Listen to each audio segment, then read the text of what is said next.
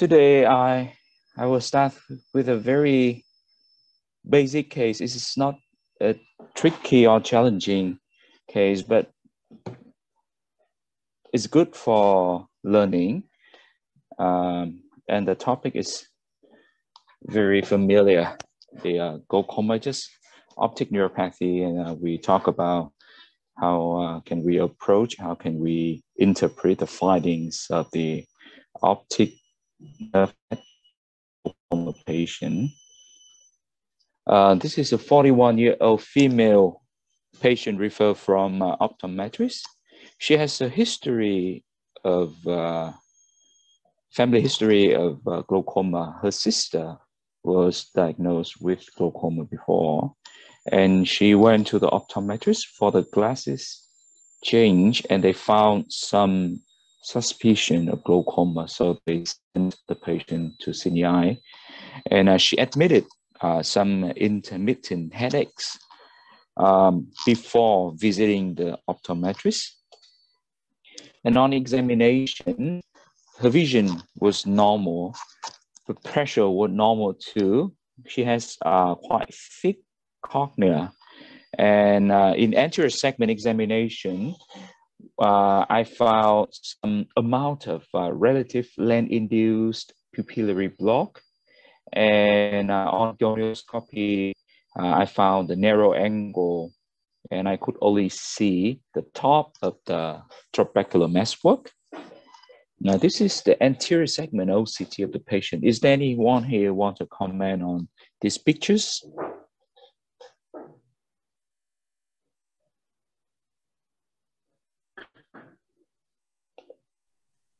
I can have a go, Tom. It's Vanessa. Yeah. So anterior segment of the left eye, showing a relatively shallow AC, 2.11 millimeters. And then there's some maybe slight, actually don't know how to compare the horizontal line and the closing of the angles, but they look quite open. And the lens vault doesn't look particularly high. And in the right eye, quite similar findings. Again, very shallow AC, angles look open, the lens doesn't look too vaulted forwards, and a thicker CCT in that right eye. Good.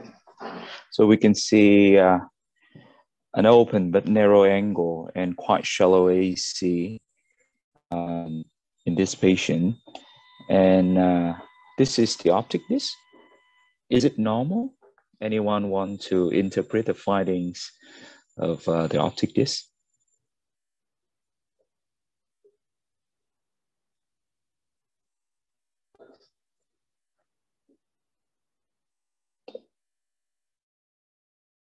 I'm happy to go again if no one wants to volunteer.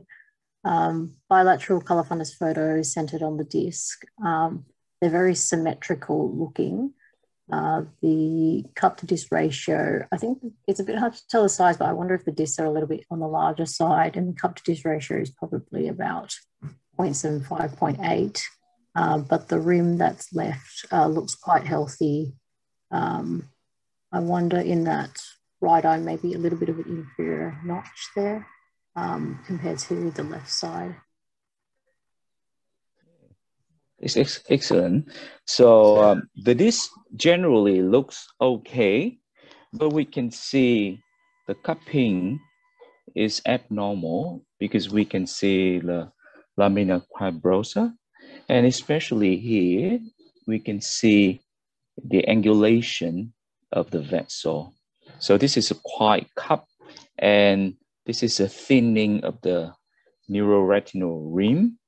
And when the vessel cross this area, we call that bionetting vessel. And this is the early changes of the glaucoma disc in both eyes. So by looking at the rim, we can see it normal because the thickness looks okay. But by looking at the vessel and the depth of the cup and the appearance of the bottom of the cup, we can see this is the glaucoma disc in a very early time. And this is the visual field.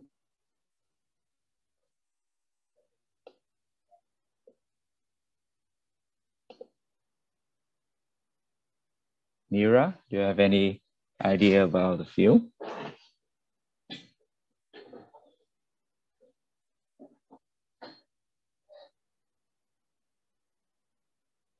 Nada?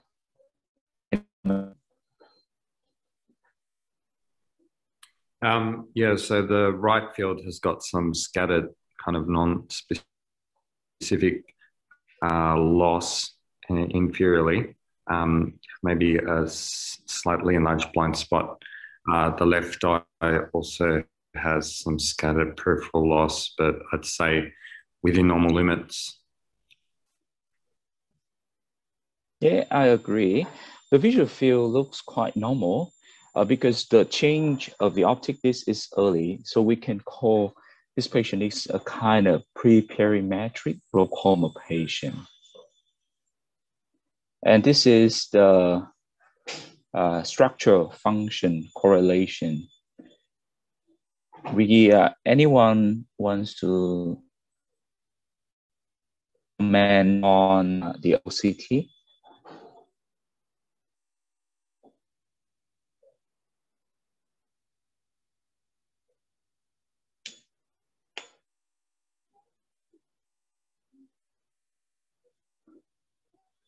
Nira? I don't think Nira can unmute and still stay on Zoom. Just a comment, Tung, I don't think we can say that the fields are 100% normal. You know, especially that right eye, mean deviation is minus 3.15, VFI is 96%. If you look at the disc, there is definitely some, you know, inferior arcuate change, which would correspond to the superior disc rim thinning. But I agree, it's not as, the fields are actually a bit better than what the disc and the OCT would imply. Does anyone want to comment on the OCT findings? I'm going to start picking on people. Andrew.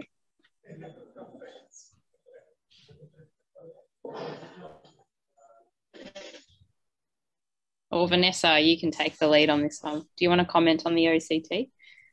Yeah, so on the OCT, there's quite thin retinal nerve fiber layer both eyes. So in the right eye, particularly superiorly and inferiorly, there's sort of loss of neuroretinal rim, and similarly on the left eye, superiorly and inferiorly. And there is some matching ganglion cell layer changes in both eyes. Yeah, I agree. We can see some very typical thinning of the nerve fiber layer in the superior and inferior quadrant, and this is matching with the optic disc that we saw above.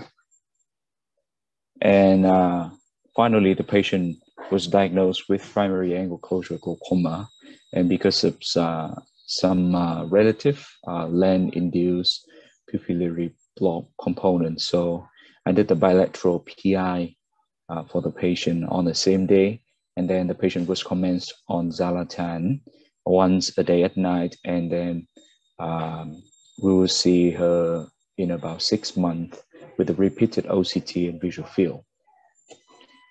So I will talk about glaucoma disc assessment,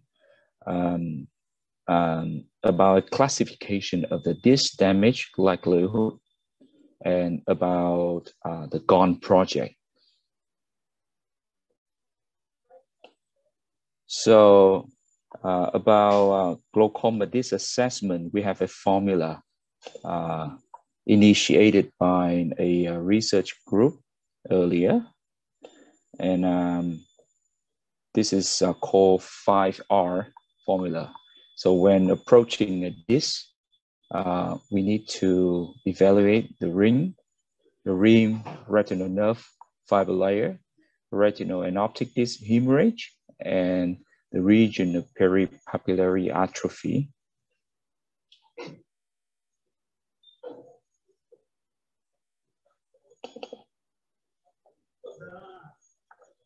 The first step, we have to observe the scleral ring to identify the limits of the optic disc and its size. In this patient, we can see the difference in both eyes And the right eye is a larger disc with the larger cup disc ratio and thinner neuroretinal rim. And the difference between the cup disc ratio of both eyes is due to the disc size and also the glaucoma effect of the retinal rim.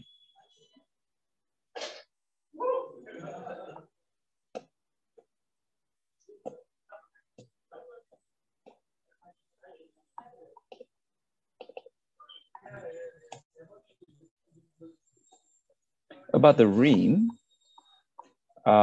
we have to define where is the rim. That is the area between rim outside and the cup inside. And the rim is even more important than the cup disc ratio.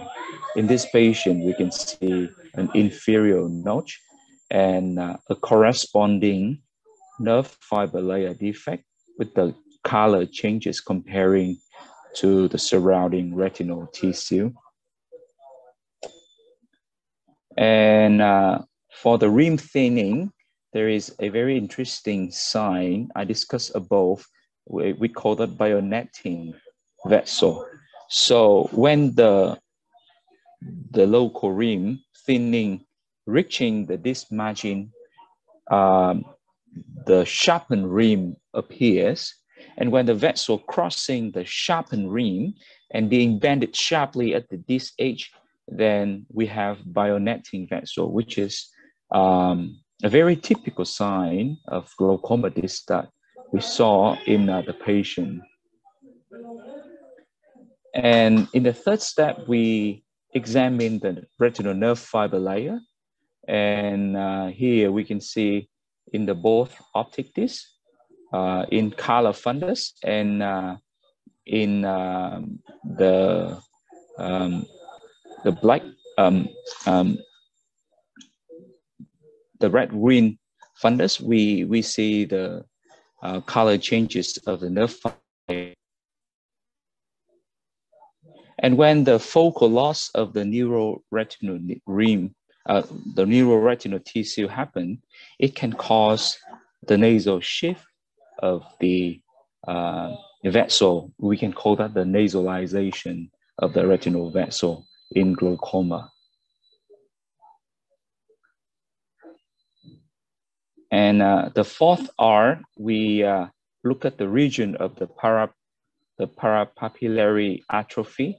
There are two types of the atrophy, zone alpha and zone beta. And the beta zone is present in many eyes with glaucoma. And in this patient, we can see the beta zone is larger and closer to the optic disc margin. And finally, the disc hemorrhage, this is a very important sign of progression. It's uncommon, but when we see the disc hemorrhage in a glaucoma patient, it means that the disease is worse. And corresponding with the nerve, with the optic disc hemorrhage, we can normally see the thinning of the nerve fiber layer. And this is the disc damage likelihood scale, which was first introduced by an American glaucoma researcher.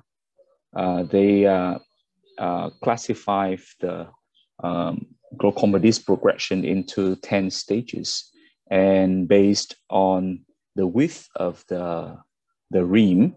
And this is a good classification for us to evaluate the change of glaucoma disc. And we can use this classification to draw our optic disc when we see the patient. This is a new disc damage likelihood scale. So instead of the old classification, they give the new number to each stage of the glaucoma progression. And they did many researches on this classification to evaluate the validation and the value of the classification. And they all agree that the DDLS has significant correlation with some other structural and functional measurements of glaucoma.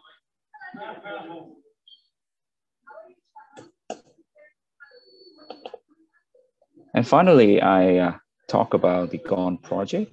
This is an Australian-made project of a group from University of Melbourne. And when you sign up for an account, you can do different tests by evaluating different aspects of the optic disc. And I think this is a good source of learning material for the resident registrars who are interested in glaucoma. And this is the end of my presentation. Thank you.